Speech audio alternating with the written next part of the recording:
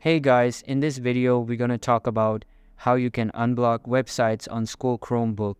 But before we begin, don't forget to hit the subscribe button.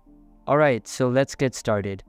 First of all, open the Chrome browser on your PC or laptop and make sure it is updated to the latest version available. Now click on the three dots menu at top right corner of your screen and select Settings. Inside Settings, go to the Privacy and Security tab and make sure that the third-party cookies are always allowed. Now clear all of the browsing data and then go to the Security tab. Inside it, Manage Certificates at the bottom of the page and make sure this option is checked. Once it is, close everything and now you will be able to unblock websites. So that's all for today's video. Hope you liked the video. Thanks.